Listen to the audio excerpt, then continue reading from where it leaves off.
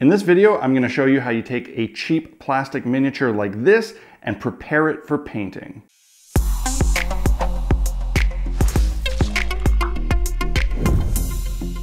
Hello and welcome back to another episode of Black Magic Craft. Last week, I started an exciting new series of videos on the basics of miniature collecting and painting. And in that episode, I talked a little bit about some of the different affordable lines that can get you started in the hobby, compared the pros and cons of each. So maybe at this point you've already went out to your local game store and picked up a few minis and you want to get painting. Before you can start painting, there is a fair amount of work you need to do to prep your miniatures. And in this episode, I'm going to talk about some of those steps. But first, a disclaimer. I'd like to remind some of my viewers that this series is geared towards beginners, absolute beginners who have no idea about how to get started, are intimidated by the massive amount of information and techniques that exist. So I'm covering this topic with that in mind. I'm touching on the bare bones basics of what you need to do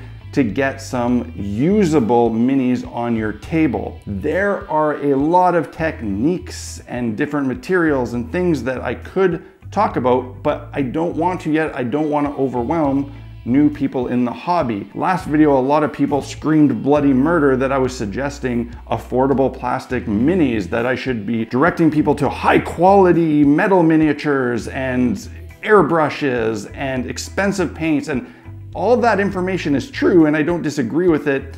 The higher quality stuff is nicer and it's going to yield better results, and that's all fine and dandy, but these videos are for people who just want to spend a couple bucks and test out the waters. We can build on these techniques later and get into more expensive, complicated things. So for now, the basics. Mold lines, the dreaded mold lines that have people always freaking out. When miniatures are made, they are made in a mold or a form, and generally those molds are two pieces, meaning that they are like a sandwich. It's filled up with resin or plastic or metal, and then boom, mold is open and there's your piece. The seams of the molds sometimes create little seams or lines on a miniature. The quality of the minis sometimes affect how severe these mold lines are, although sometimes really expensive metal minis have some pretty bad ones and plastic ones have none at all, so it's kind of a crapshoot. These lines can be kind of difficult to see on an unpainted mini. You may not even notice them, especially on Reaper Bones when it's all white. It is very hard to see them, but when you paint your mini, they become highly visible. So that's why you need to clean them up before you start painting. And when I say you need to clean them up, I'm lying. You don't need to clean them up.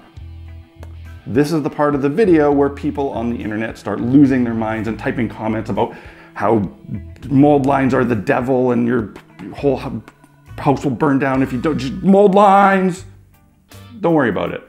They are something that makes a mini look kind of not as nice, but if this is the beginning for you and you're just painting a handful of goblins to throw on the table, play with your kids, no one's gonna notice mold lines from 5 feet away. But as you progress in the hobby and your skills improve, it's something you're gonna wanna start dealing with when trying to achieve a higher quality result. So I'm gonna tell you how to remove them if you want to start now. I find that the easiest way to do it is with a small X-ACTO knife or a small file. It's actually a lot easier to remove the mold lines on metal minis because there's less of a risk of you gouging too deep or cleaning off too far. Bones material is very soft and it's very easy to accidentally cut a whole hand or nose off if you're not careful. So take your time, go slowly, and just scrape the excess plastic away until you get a piece that's fairly smooth. On some different shapes, a knife is going to be more appropriate, and on other shapes, a file is going to be more appropriate. You just have to play with this a little bit and get used to the process. One of the more difficult parts about cleaning mold lines is finding them all. Like I said, they can be really hidden. nicely planned out molds on models will put the mold lines on a seam where it actually makes sense, maybe on a flare of a cape or a pant line or something, but sometimes they're terrible and they go right across the face, and those can be really challenging to clean up, and it takes a bit of practice, but it's something that you can do, take a little bit of extra effort, and it's going to make your model look a fair amount better once it's painted. Some miniatures don't come fully assembled. They often come in pieces. You need to glue those pieces together. For most materials like plastics, the best glue you're gonna find is your regular old CA, Sina, Acrylic, I never remember the real name, super glue, crazy glue, you know the stuff.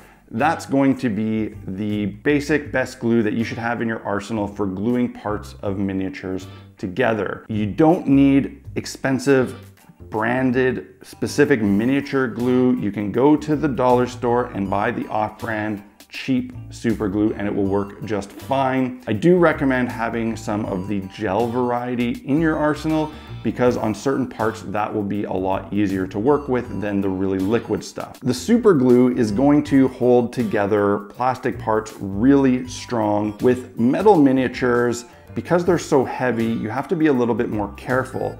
If you're bonding two big flat surfaces together with glue, it's gonna be really strong. But if you're gluing on something like an arm or a leg, and there's two points that are very small where they're glued together, but then there is a huge leverage point where something can shear off, it's likely that super glue alone is not going to hold. So before you glue it, I recommend pinning your models. This is something that for beginners might seem a little bit intimidating, but it's really not. Essentially, all you're doing is taking a small bit of wire or pin. I personally use paper clips. You cut little stems of it, drill a hole in each side of your piece, glue the pin into one side, and then glue it together. And then that way you have a glue joint that is gluing the flat portion together, but a pin that is stopping against shear snapping force. You're gonna need to buy some very, very, very fine drill bits in order to drill out the holes for these pins. I personally use a rotary tool from Proxxon to drill the holes. Something like a Dremel tool would also work. The cheapest thing for you to get and the easiest thing to control is actually a little hand vise, or a pin vise, I think they're called. It's essentially just a little tiny screwdriver that holds a small drill bit, and you can spin it in your hand and very carefully control the rate at which the drill turns. Drill your little holes, glue the pins inside, and you're ready to go. Don't let this process scare you. It's really not that big of a deal. When I started, the thing about pinning minis that confused me was, how do you know where to drill the hole? Because if you're just gluing two pieces together, it's easy to put them together, then line it up till it's sitting right. If you have a hole drilled in each side and a pin, and the hole's in the wrong spot, things are gonna be out of whack. So how do you deal with that? Well, one way is realizing that with pinning, you still have some play. The other trick you can use is to just take a little dab of paint, put it on one part, then push the two pieces together, then remove them. Then if all goes well, you will have a dot on each side where the two pieces connected at the perfect point, and you know where to drill your holes. One thing to note about gluing pieces together: sometimes you might not actually want to glue all the pieces together before you paint them. You should look at your model and assess whether or not having pieces glued together is going to make certain spots of the model really inaccessible and difficult to paint. If a character has an arm with a shield on it that's posed in such a way that it's going to create a little pocket where you can't get to with the brush, maybe don't glue those parts together before painting. You can absolutely paint your parts separately, then glue them together after and touch up paint if you need to. I actually even find that sometimes I'll get a miniature, especially with the WizKids ones, they're kind of bad for this, where they are pre-assembled and their poses have spots that are really hard to get to with a paintbrush. And I have in the past just said, screw it, and I've actually cut parts right off myself, separated them so I could paint them separately and put them back together. The one problem with gluing things afterwards is if the seams aren't nice, it can create a gap. Filling those gaps is easy before paint, and it's a little bit more challenging after. If you are going to be pre-assembling, or you get miniatures that are pre-assembled, you may notice that at some joints, especially at like where arms meet shoulders, necks, you might see a gap that doesn't quite look right, where you can really see the two pieces are separate pieces glued together. Again, like cleaning up mold lines, this isn't something you have to do. It's just something that if you take the time to do, it will improve the way your mini looks once complete. It may or may not be worth the extra effort for you. I do encourage you to at least try it out and see if the reward for the effort is worth it. As you progress with mini painting, you're gonna end up wanting to do it because not doing it is gonna limit your overall finished quality. How do you fill these gaps? There is a couple different ways, and I have two favorites. The main way that I fill my gaps is using a product called Green Stuff. Yes, Green Stuff.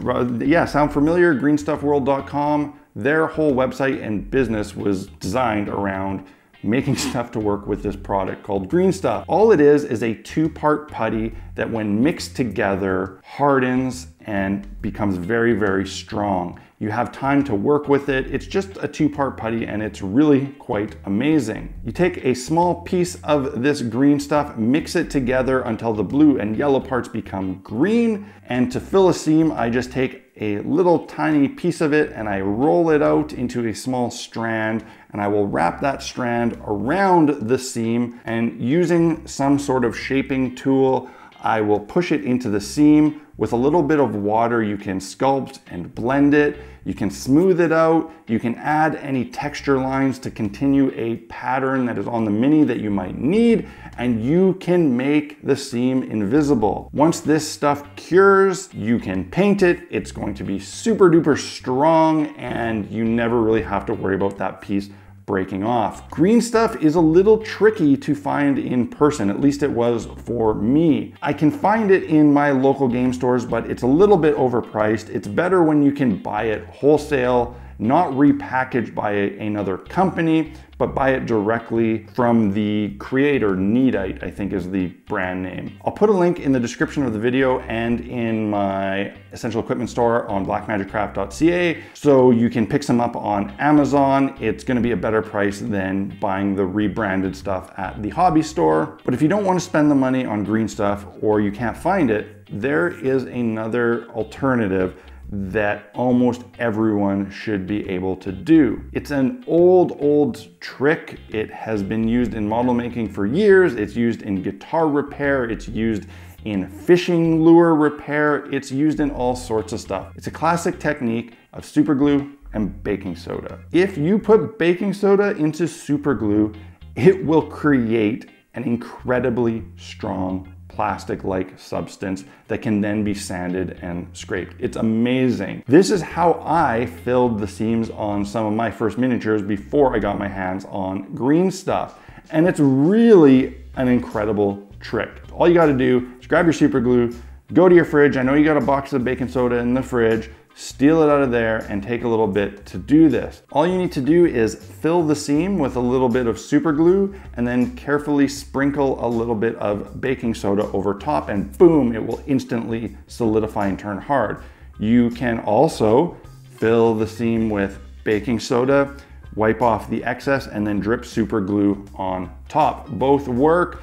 They each offer a different level of control, so you might need to practice a little bit with each to see which is easier. But it works really, really well. If you have a bumpy texture or some of it's too big, you can sand and file this concoction down and get it looking nice and smooth, and it's really a really great trick. So at this point, you should have a miniature that has the mold lines cleaned up. The parts you want pre-assembled are glued and pinned together, and any ugly gaps have been filled and sanded. Almost ready to move on to painting. But we're gonna continue this in the next episode, where I am going to show you a few different tips and tricks of basing your minis to put them on nice scenic bases before paint. I'm gonna show you my favorite ways of doing it. That'll be the next episode, and then after that, we can finally get to some painting. But like every type of painting, whether it be miniature painting or house painting, the results are very dependent on the prep work. The prep work is key, which is why we're spending a few videos discussing it. I hope that you found this video useful. If you did, hit that like button and drop me a comment below. I'm gonna continue this series. I'm really excited about it. I got so much good feedback from everyone from the first episode that I know that I'm onto something good here. If you're new to the channel, just discovered it, I suggest you hit subscribe and check out my back catalog of videos because I got tons of them. If you wanna build some cool terrain, I got you covered. This little miniature thing is an offshoot of the real part of the channel, which is terrain building. If you want to pick up any of the tools and supplies that I use regularly to build terrain and prepare and paint minis, head over to blackmagiccraft.ca. There you will find my essential equipment store where I link to all of my favorite stuff, my tried and trusted things. Click on those links, buy them through Amazon. You get the right thing, you get the good thing, and you help out the channel along the way because I get a small commission on those sales, and that helps fund these videos. The other way these videos are paid for and funded is through the generous support of people on Patreon. If you'd like to help out the channel and help me continue to grow it and improve it, the best way you can do that is by supporting me on Patreon. Those funds are crucial for this channel to succeed and continue. So head on over to my Patreon page, check it out, see what it's all about, and see how you can help me and I can help you. And that about wraps it up for this week. I got a game to run tonight, so I gotta get to work on that. I will see you guys again next week. Cheers and happy crafting.